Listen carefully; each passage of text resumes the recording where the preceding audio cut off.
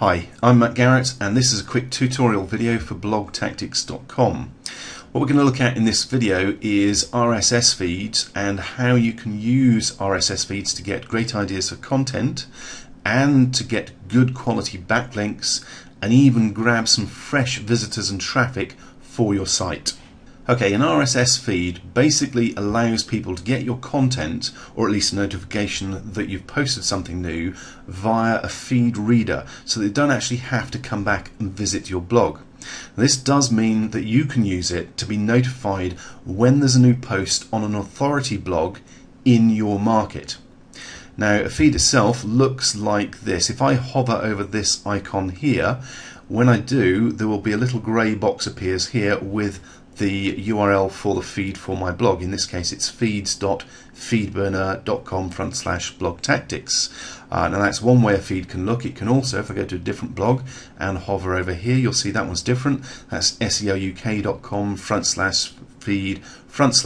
That's typically what they look like unless people are using FeedBurner, which is a quite popular feed system. So that's what the URL looks like, and basically people can copy, right click and choose copy link to copy that feed URL and pop it into a feed reader so they don't have to visit your site. They get a notification when you've posted something new and they can actually read it via that feed.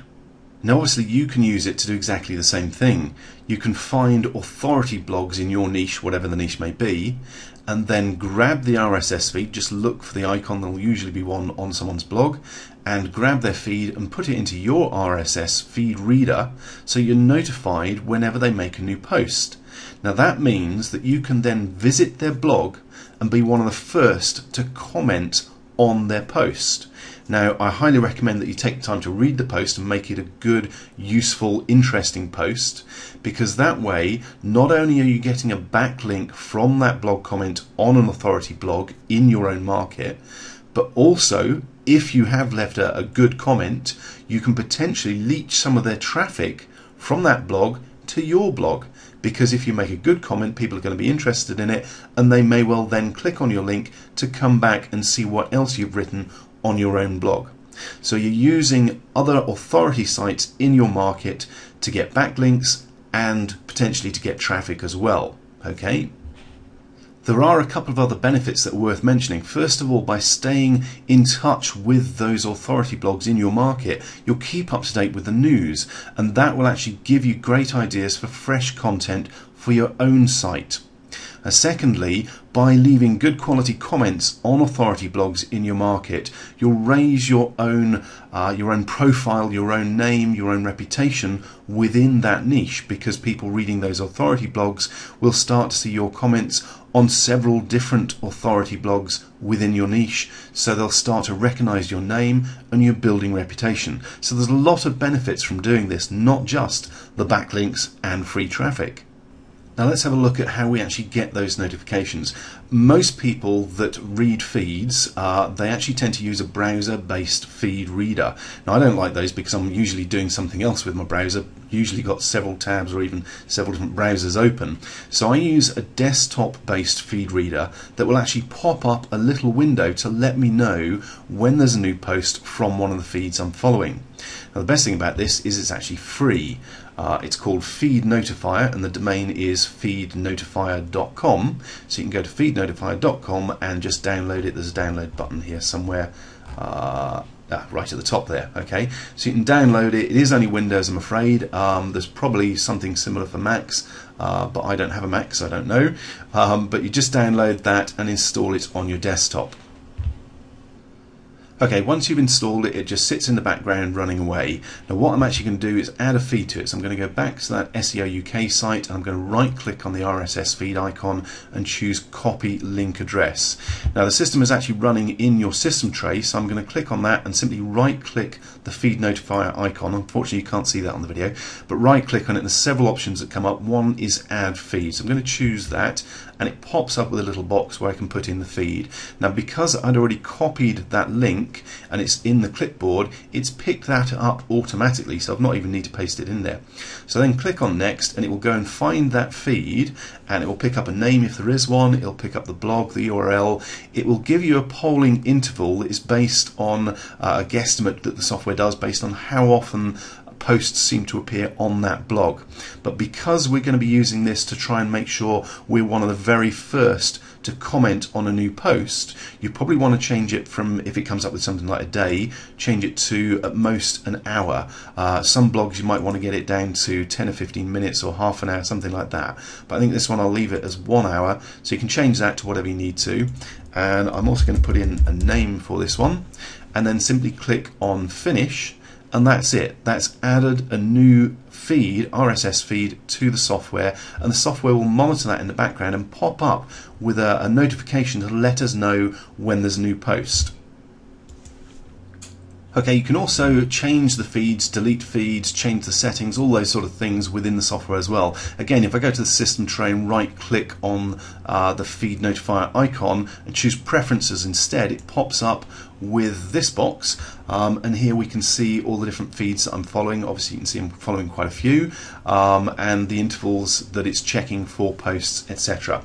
You can also go to the pop-ups and change how often the pop-ups come up, how long they stay up for, where they appear, which monitor, the color, etc., all that sort of thing. The main point here really is to make sure it's going to pop up somewhere on the screen that you're going to see it and notice it, and it's going to stay there long enough for you to be able to read it and click on it. The wait if hovering is very useful to make sure the pop-up stays there if you're hovering over and reading it with the mouse. I've got mine set on infinite duration at the moment, simply for this video, so that I've got one so that I can show you. Okay, let's actually close this down and I'll show you a pop-up so you can see what it looks like. Okay, I had to stop the video there for a moment and change the bit of the screen that I'm recording, simply because this is the pop-up that appears and you can't actually move it around on the screen. Okay, you decide where it's going to appear on the screen, left, right, top, bottom, etc., but you can't move it when it pops up. Okay, so I just had to move the bit of the screen I'm recording. So basically what you get is the name of the blog that this has come from, or the name that you've given to that feed, the name of the post and a summary of it, and if you clicked on this link it would actually take you through to that particular blog post on that blog. Okay, so that's how it works. It basically pops up with this that will stay there for whatever you set in the preferences, and to go through to the blog post you can just click on that link and it will take you in your default browser, whatever it may be, to whatever the post may be. Okay.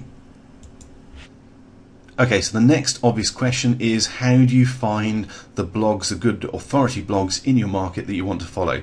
Now the simplest way is simply go to Google and search in Google for your keywords and have a look through the results and find the good quality blogs in there that are obviously authority sites because they're ranking in Google. Those are great places to get backlinks for your own site because they're in your niche. So you can do it that way. The other way of doing it is using something called Google Alerts. Now I've actually done a video a while back on how to use Google Alerts.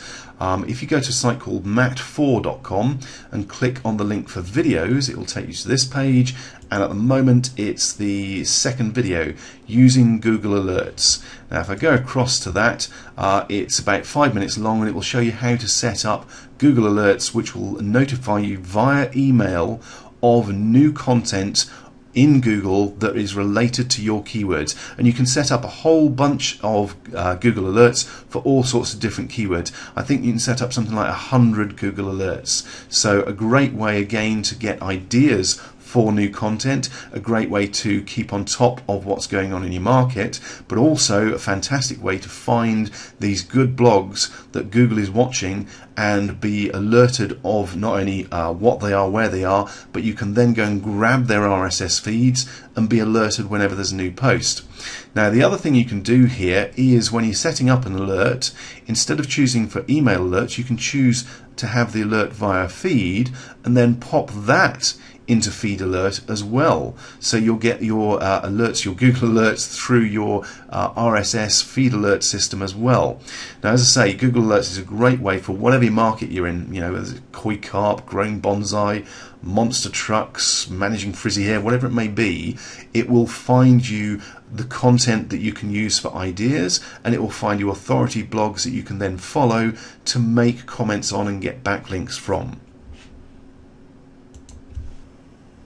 Okay, so that's basically it. That's how you can use RSS feeds from blogs, authority sites, to pop them into Feed Notifier and be alerted whenever someone makes a new post, and be one of the early commenters on there to get not only the backlink but also to try and leech some traffic off that post and start building your reputation in your niche. It's a very, very simple method, but it is very, very effective.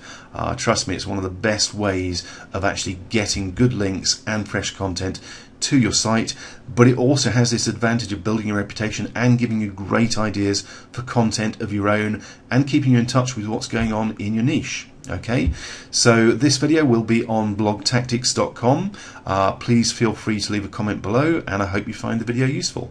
Thanks very much for watching.